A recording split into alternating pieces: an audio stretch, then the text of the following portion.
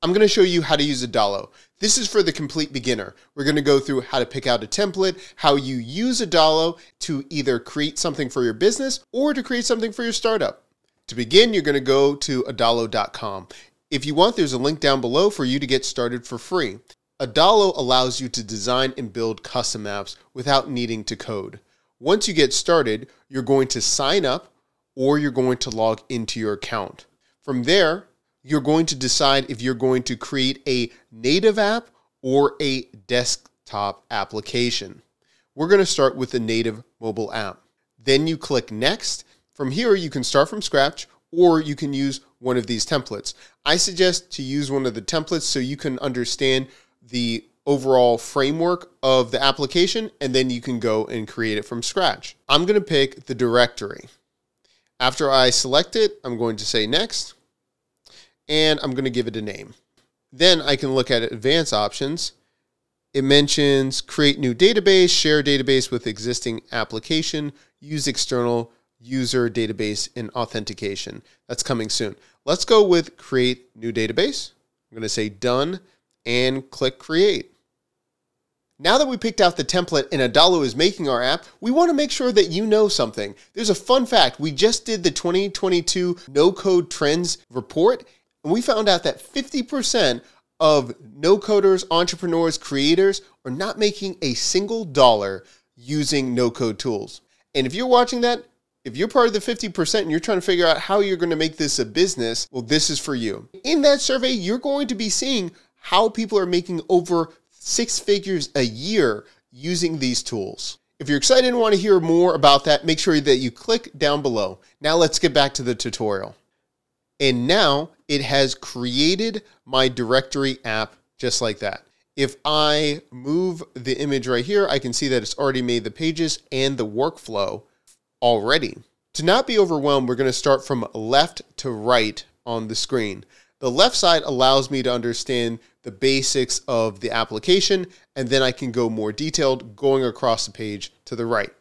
For example, on the left-hand side, I can click the plus sign, and this allows me to give more details or to get more details based on the components and the adding screen. Then if I click branding, right here, this allows me to understand the colors of my app. Allows me to understand the primary colors, the secondary, defaults, default background colors, and default text color. If I click the arrow down, I can get the fonts. And here I can change out different fonts that will affect the entire application. The headings and footer. If I click screens, it allows me to see all the different screens that it's already created for me throughout the templates. For example, splash, I can click splash, and now I can see the different components on that page. I can see the text right here, and if I want to, I can change the text change it right here. And if you look at this, I can either just click the screen and the icons here, and now I can see it, or I can go step by step in the screen section here. If I click login page, now I can see the login page and change the components, the actions, or the available data. And we'll go into more of what that means in a moment. Next up, we have the database tab. This allows us to understand where the information is stored. Anything where it says database, that's just a fancy way of saying where all the information is stored. Without having the database set up correctly, you're not going to have your data stored in the right way. That's one of the great things about Adalo. It already sets up the relationship of the database if you use a template. So sometimes that's very overwhelming if you're trying to set up the database, if you're brand new at using anything with no-code tools or low-code tools. Adalo already sets all those things up when you're using their templates. For example, the database here is already setting up the user information, what it's saving, all of those things, categories, and dates. So remember, the database holds different information that we want. The users, we can drop down, and this is all the information that's saving about the user. The email, their password, full name, profile picture, that's the information that's correlated with. Now it mentions right here, connect to external data sources. Integrate your app's database with external sources like Airtable, Google, or any custom API. So if you want to take your data or store your data somewhere else and hook it up to your Adalo app, you can do that as well. You're going to have to start a free trial. Please note, if you decide to use external data sources, you're going to have to see with the pricing plan what you can and cannot do depending on what you're paying for and what tiers. Next, we're going to look at settings. This allows us to have the app settings, the app name, the short description, the app icon, and then we can see display settings, app access, copy, delete, and the API keys as well. On the next tab, we can publish. So upgrade to publish your apps. Switch to a paid plan to start sharing your apps with the world. Now, this is really important because you can start building for free, and after you get validation, or if you're going for funding, VC funding, venture capitalist funding, then you can switch it over to a paid plan if you want. Or again, if you're validating, people are paying you for your app, then you can upgrade the plan if it's right for you. Next, if we look at analytics, this allows us to understand what's going on with our application, what people are, who's using it, how many users, where are they using it, all of those things. And at the end, we have the version history. So you can save your design versions. That's really helpful if you're testing it and having a lot of different versions and you want to see what's working with your customers. That's very important if we want to have a version history as well. We click the little question mark. It says design versions let you save and restore different app designs. Your screens, components, and layout will be saved with each version. Restoring will not bring back altered or deleted collection data. That's really important. So it's just letting us know that the data that we have in the database is not going to be changing if we change the versions, but the style of the app will be changed with the version history. So it can't revert back to your database and all these different things, but the style, what the app is looking like, all those things, that's what's going to be changed in the version history. Now that we've gone through the basic features of Adalo, if you click the plus sign again, this allows us to understand what we can be adding to the application. For example, and we can search the different components. We can go to most used, which includes text, a button, simple list, app bar, image, form. Or we can look at more detailed things such as navigation, lists, button, simple, forms, and fields. If you want more components, you can actually explore the marketplace, and they're adding things all the time. You can also look under installed and private components. And it mentions develop your own private component or add one to the marketplace. Create a component there. So if we need a very specific component to be in our app, make sure you write down what you're looking for and then look if Adalo has that. That's really important because sometimes if you're just in this section and it can be overwhelming just, oh, should I add X, Y, and Z? If you already know what you need, then going here to the component section will allow you for it to be a lot smoother. So say, for instance, I want a button, right? Now I can have a button and I can see, okay, I can add it to that screen. After I add a component, now I can change that button. For example, number one, I can change the title. Instead of button number 2, I'm going to say splash button. Say done right here. Type, it says contain button. I want that. Text, I'm going to say, I'm just going to change it to be click here. And if we look at this right here, let's zoom in. Now it says click, right? I can change it and say, hey. And so it changes right here. The icon where it says add, I can change that. And so the icon can change with it. It says icon and text. I can say auto. I can change the color. And so that's the text and icon, right? So the text and icon just changed. Primary button color. Let's change it to orange, right? So now I can make some changes. Also, the type of like the rounding of the button. Now I made it more rounded. Shadow.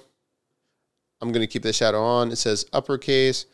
I'm going to change it to just regular. I'm not going to have it all uppercase. Now it says click actions. Now I can add an action right here. So when I have an action, once the user clicks on the button, what do I want to happen? I can add an action. I can link it to go to another page. I can create a user, a category, a date. So I am going to think about what do I want to happen when they click that button. So here are a bunch of different options I can have. Notification, request permission, trigger notification. I can do custom actions, new integration. So now, like I mentioned before, when I'm writing things down on a piece of paper, what I want my application to do or what kind of template I'm using, it's really important to think about what I want people to do with my application. For example, if I'm thinking about Instagram or Twitter, think about what's the actions that you're having people do. Are they going to be scrolling? Are they going to be creating content? Are they taking a picture? What are they doing? The same thing with your application. You're going to have to think about when they go to the first page, what do you want them to do? Create an account, to do a micro action or a micro commitment. It could just simply be, when they click this, I want it to change colors. You've got to think about the actions and the purpose of what they're doing with your application. So the left side is allowing us to understand a macro view of the application. When we're going across the page to the right, it's giving us a micro view. It's allowing us to get more focused on what we're going to be controlling. Here, it's all about controlling the different screens. So the more that we do things on this side, now on the right-hand side, we're seeing what's going to be happening in the application. Again, when I use a template, it's already made the connections. It's already made the workflow of what the user is going to be doing through the app. And if we look at the little webs or the arrows, it's telling me what's going to be happening as they progress through the application. From the sign up to login to now the date categories, dates, and then going through this directory, it's telling me what's going to be happening through the application. And the beauty of Adalo is it's already made the workflow for me, so I don't have to start from scratch. And that's one of the beautiful things with Adalo. Once I have the changes that I want, it could be a button, it could be a change of the icons, then I can go to the top on the top section and I can preview it. And now it's going to be allowing me to see what the application looks like, and I can see the different dimensions. I can change the type of phone, and it gives me a preview of what it would look like. Hey, allows me to see the button. If I click other screens, now it allows me to see what it'd be like if I signed up, all those things. Then if I want to share, I can share the app and send them a link to this, or they can scan to install. And you have just created your first application using Adalo. Now, this is just the beginning. Like I mentioned, you can be using a template, but you can also create a new app and you can go through the process, design it from scratch the way that you want it. For example, I'm just going to say Doc Williams beta app. It has the primary colors of Adalo, pretty much. And now it's just giving me the basics right here. A sign up, login, and home screen. And then if I want to design it from scratch, such as adding a simple list, I can now already have that in play. Then I can go through it and create it from scratch. I can even, say for instance, just go and add a screen. I can add a blank screen. I can say inventory. And now I have a blank screen, right? A brand new screen right here that I can design from scratch. Again, I can add text to this. I can change it. I can zoom in and start building a page by page. But keep in mind, you have to then decide how it's going to connect to each page. That is the section after you've designed the pages, design what your application will look like and the purpose. But this is the building blocks of how you can be using Adalo. In the comment section down below, let me know what you're trying to create. And remember, if you're just getting started in this space, you're an entrepreneur, creator, builder, or no-coder, and you're trying to figure out what should you be doing in this industry, how can you get paid? We have the no-code industry trends report down below where you can look at all of the different insights where we have talked to over 200 different entrepreneurs about how they use no code to build their business. If you want access to it, it's down below. If you like these kind of videos, make sure that you like and subscribe. We do this every single week.